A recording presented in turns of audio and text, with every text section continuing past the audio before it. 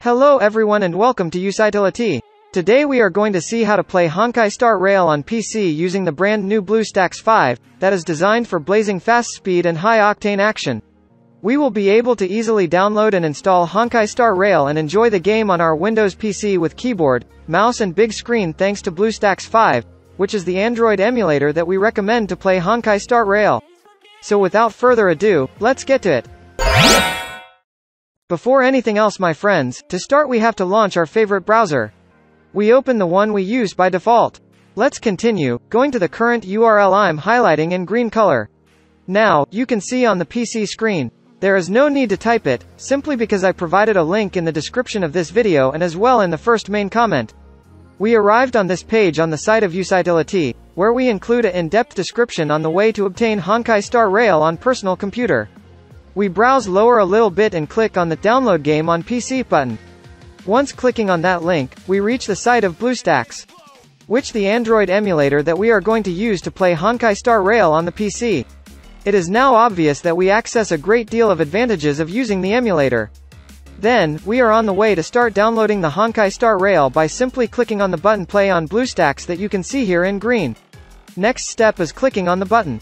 Of course, the download step takes no time at all. Here it is. Here is located the download. It's a file to execute.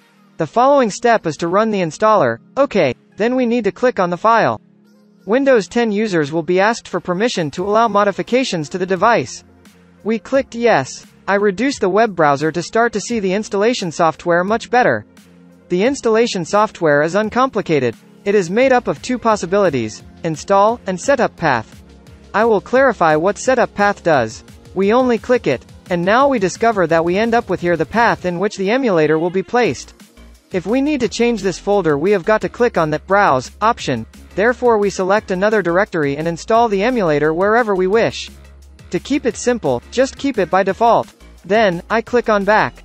And therefore I just click on Install. Great. The install begins and it's going to proceed in the download of these megabytes that happens to be represented on our computer screen. At the time you download it, it may be a little more or less MB. The data transfer rate may go at a higher speed or slower, subject to your web access and according to the efficiency of the emulator hosting servers. Today they are going extremely fast. The download is finished, and now it proceeds with the installation phase. With BlueStacks 5 you can even reduce RAM usage with a single click. Especially useful if you ever face performance-related problems. In addition, you can activate Eco Mode to enjoy 87% reduced CPU usage, 97% reduced GPU usage and easier multitasking.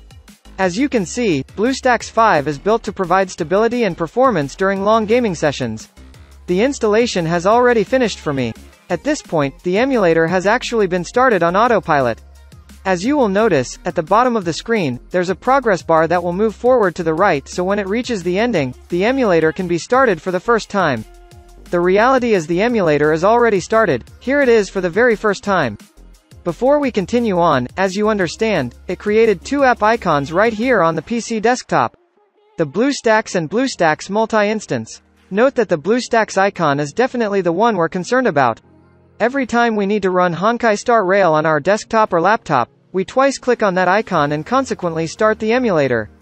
The BlueStacks multi-instance icon allows you to launch multiple emulator instances. And with BlueStacks 5's new improved multi-instance manager in Eco Mode, players can run more game instances faster and with less lag.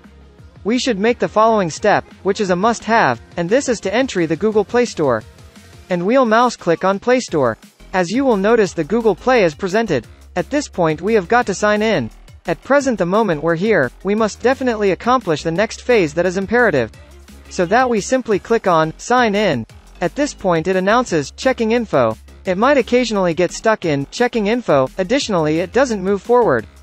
In that case, you should attempt to log in after a number of hours and it may most likely be fixed. At this point we shall provide our username and password. The email address ought to be a Gmail email and its matching password. For instance you could use the exact same email you're using right now in your YouTube account. Thus I will enter my details and I will revisit when I have completed it. That's all, information typed. Here is Google welcoming us and presenting us the terms of service. We must approve all of them by simply hitting, I agree. After that, it allows us to back up to the Google Cloud. You can also leave it selected and it'll create a backup of your files on that device to Google Drive. I will not select it, you can utilize that option if you desire.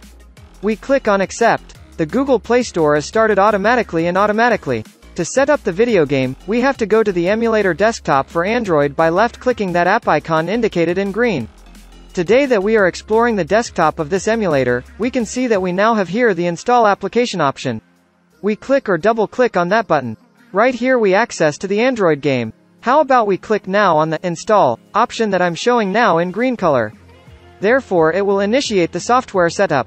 Straight away it will install the video game. It may take a little while or perhaps it may just be almost immediate. This all depends on our connection to the internet. It's already completed installing. Back to the emulator desktop by simply clicking this specific option that I am emphasizing in green, to be able to launch Honkai Start Rail for the very first time. I am currently on the emulator desktop, and as a consequence we're going to simply click that new Honkai Start Rail icon which has been generated. That Android game is started for the first time. So there we have it. I can mouse click anywhere on the screen and also make use of the keyboard. I am going to talk about the volume level of this emulator. It is right here. We have the icon of higher volume and the icon of lower volume. This manner we do not count on the Windows volume to increase or decrease the audio of the emulator. As well as to appreciate the experience to the greatest, we will turn on the large monitor, for which we have two options. That is simply the first one. We mouse click on this app icon which I am actually pointing out in green color. Then the display screen is maximized, offering one border at the top, one at the right and one at the bottom. Supposing that we like to have fun with the game using all the screen, we hit this game icon. And we might presently be experiencing the game in 100% screen mode. To exit the complete screen setting, hit the F11 key. And therefore we would definitely now end up being in normal display screen mode. At this moment I am ready to demonstrate to you the computer keys mapping which is definitely extremely interesting. That step we definitely will be in a position to play the video game more easily. The very first point is to click on this application icon. It's now time to get the necessary controls. I'm going to leave the normal settings, however if you wish to modify this, you can achieve it with no problem. Perhaps you have realized, the emulator is absolutely in our own language. Occasionally it happens that your emulator is launched in the wrong language, for instance, in Mandarin.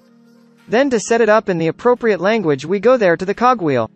So right here inside of many other settings, we just click the language drop down. We may very well pick the language we want, Italian, Japanese, and so forth.